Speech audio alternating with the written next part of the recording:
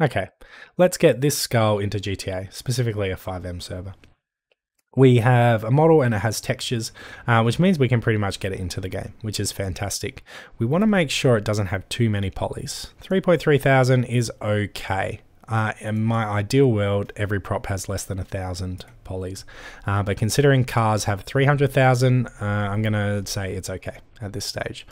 Let's download it.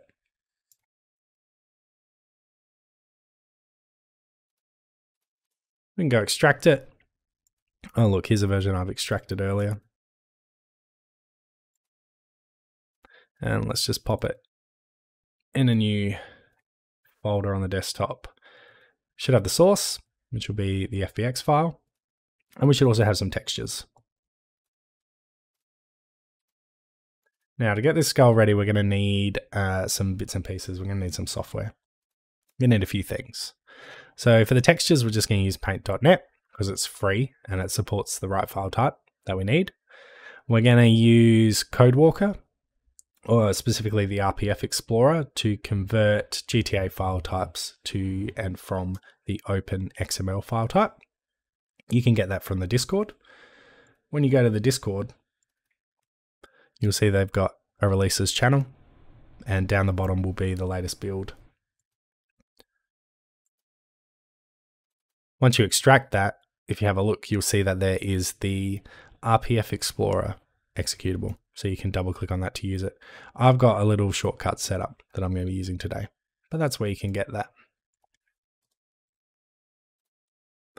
We're also going to need Blender because that's how we're going to do all our 3D modeling and texturing, etc. And we're going to use a plugin called sollumz, which you can download from their GitHub here. And if you go to the code, you can download the zip. The install instructions are down the bottom here, and it's quite straightforward. To help get the reference size for this skull, let's use a hat. We can use Blade Forge to look through all the in-game props. And let's pick this hat, which looks fine.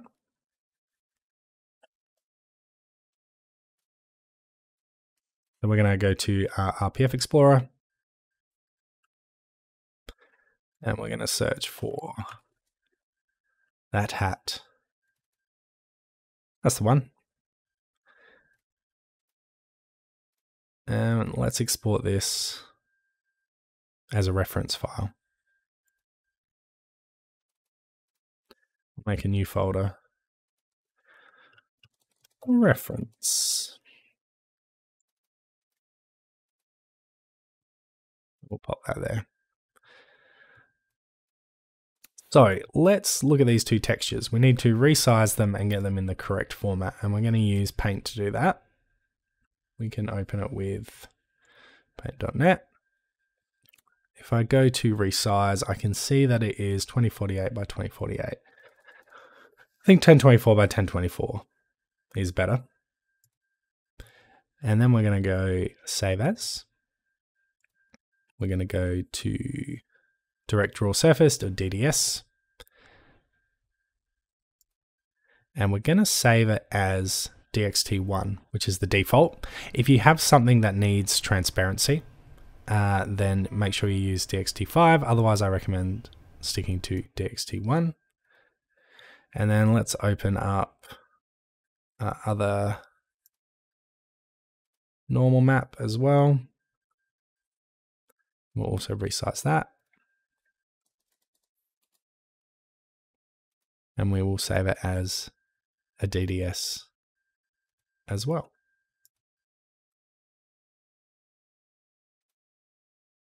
Fantastic. So now we can get rid of those PNG and we get those DDS. We'll open up Blender. So if you need tutorials on Blender, I recommend the donut tutorials, which you can find on YouTube. Click, shift click, right click, delete hierarchy, blank slate to begin with. Fantastic. Let's import our skull, which was an FBX.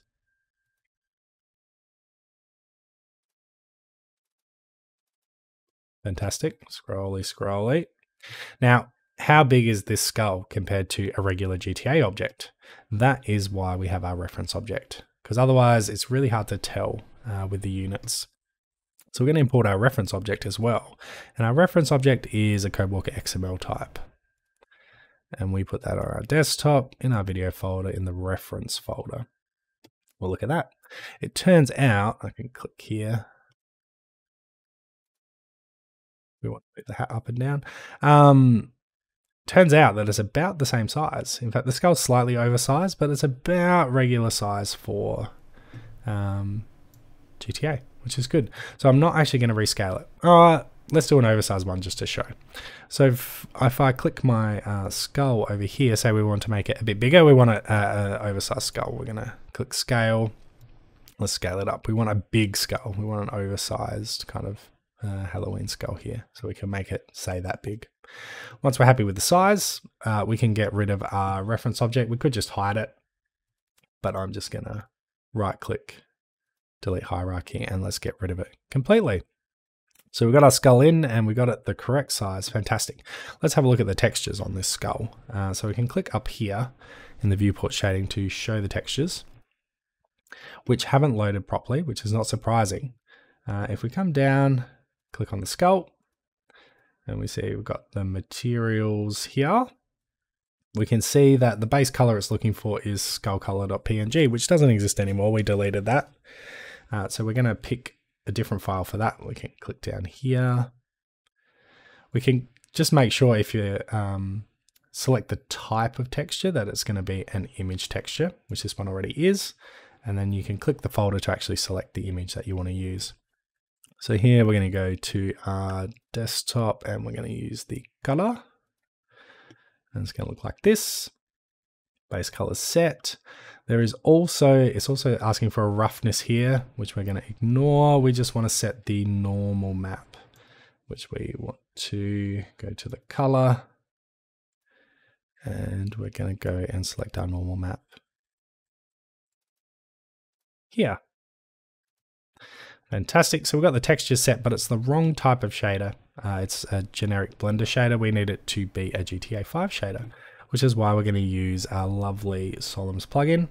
I can click here, or I can click N to toggle this. And down the bottom, we have sollumz tools. So in the drawable tools, we can create a shader. And we want a shader that uses the base color and also a normal map. And that shader is called normal. And I'm going to click the skull and I'm going to convert it to selected, which converts it to a GTA normal shader type. Fantastic. Looks better. You can see it's not shiny anymore as well, which is fantastic. Textures are set. Next thing, let's actually turn it into a GTA 5 model. Currently it's just an FBX model, but we need a GTA 5 model type. And we can do that by going to create drawable objects. Just up here, we want to use the name, which is currently skull, which is fine. And we also want to add a collision to that. And we can click create drawable.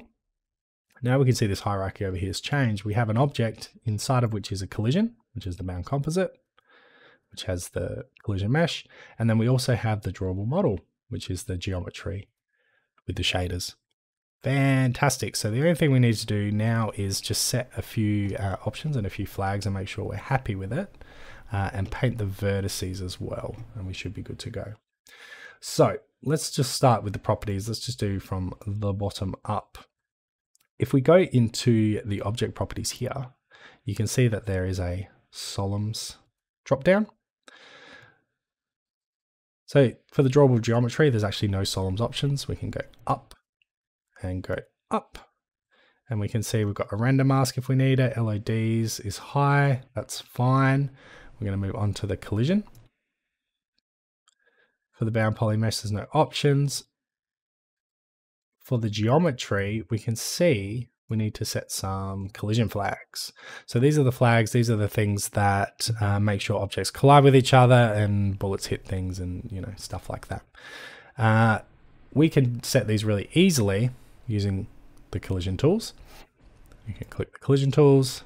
We can go to the flag presets, and there is a default preset can say apply the flags preset, and it ticks all the flags that we need. Fantastic. Keep going up, bound composite. We're not going to worry about anything there. And then to the root, LOD distance by default is always set to maximum, and that's fine because we change that when we place the object. So that should be good to go. The last thing we want to do is paint our vertices. Now, vertex color is important for GTA. I will put a link in here to Decoinator's site here. The vertex color channel sets the way objects react to light. So red is the ambient occlusion of the model during night, the red channel. So it goes from 0 to 255.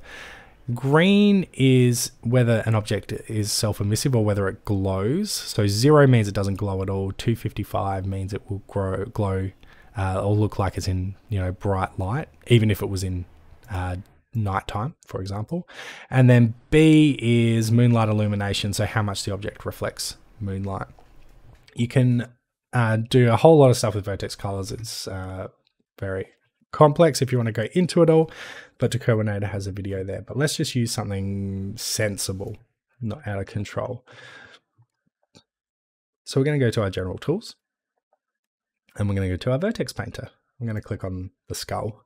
The vertex color, so I want it to be RGB because that's what I know. Noting that in Blender it goes from 0 to 1 instead of 0 to 255. So what I do for G, we want it to glow but only like very faintly because we don't want it to totally disappear. It is a decoration after all. So let's go 0.1 just so it's got a little bit. Blue I'm happy to keep at 1. And red, let's keep it at 1 as well. Let's just do that. We get kind of this pink color. That pink color is okay. It should be fine. And we can paint that. And we can see down the bottom here, it says the skull geometry was successfully painted, which is fantastic. So we should have everything set. We should have our vertices painted. So we should now be able to export this skull. Oh, the last thing, sorry. We need to embed the textures as well. So that should be in your drawable tools. In your shader, there's the option to set all textures embedded, which makes sure that all the textures are in the model. You don't have to have an external texture dictionary. So I'm going to click that, and it says material and normal textures were set to embedded, which is fantastic. So now we can export it. I'm going to go File. I'm going to export. I'm going to export it as a codewalker XML. Go to my desktop, to my video. I like to make a new folder. My folder is called export. And we're going to export it into there. We get the successful export. So you can see I've got this .ydr.xml. If we open the RPF Explorer, we're going to use that to convert that ydr.xml back into a .ydr. We can open a directory or open a folder in RPF Explorer by going File, Open Folder, and we can open our video folder, which is nice. If we make sure we're in edit mode, we can just click and drag files in, and they're going to automatically convert to the correct file type. So here we have our skull.ydr, it's 855.5 kilobytes. If I double click on it, you can see that it shows up here, which looks good. Good start, good start. If I go into here, we can see that we've got the materials, we've got the diffuse and the normal, and it's embedded. And if we go to the options, we can also say show collision meshes, and we can see that it actually has collision, which is fantastic. Now, the other thing we have to do is make a ytype. So every model needs a ytype file that describes the YDR to the game, basically.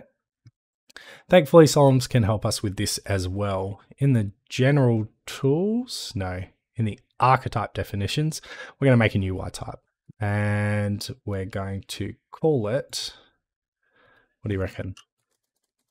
Skull. I'm going to make sure that I've selected the root in the hierarchy of the object.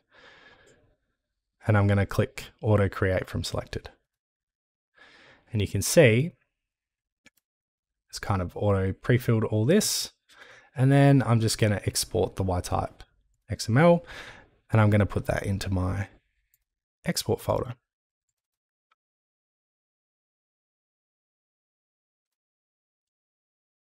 We go back.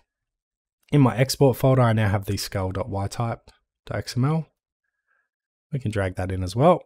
And if we have a look at that ytype folder, you can see the size of the object's automatically been set. Texture dictionary is embedded, but it's set to skull by default, and everything's set there so that now we can actually use this in the game. So we should have our ytype and our ydr. All right, let's go put them in the game and see if they work. And then we have, ignore the pumpkins, one spooky skull. And it has a collision, which means we can't walk through it, which is fantastic. That's exactly what we want. So there you go. Anything, bring it in. Search far, search wide, find something unique. You can make it yours. Don't pay someone to do it. You can just go and do it. It is that easy. Now, I do realize I breezed over a lot of things in the interest of time and simplicity. For some extra homework for people that are keen, one of those things is flags, particularly for the ytype. I just wanted to point out that Decoinator has a beautiful page on flags, specifically ytype flags, but also all types of flags, which are super, super useful. The other thing is, and I spruik this all the time, but if you want to understand a little bit more about how GTA objects work and how everything relates to the graphics and what all the different files are and what they do and why the vertex colors work the way they do, and kind of understand how things work a bit more, I really recommend this little graphics study. It's not too much of a read, just about how GTA graphics are set up, and you will find that it correlates beautifully to all the things you do when you make things in sollumz. So that's just a little, if you'd like to have a look to understand more.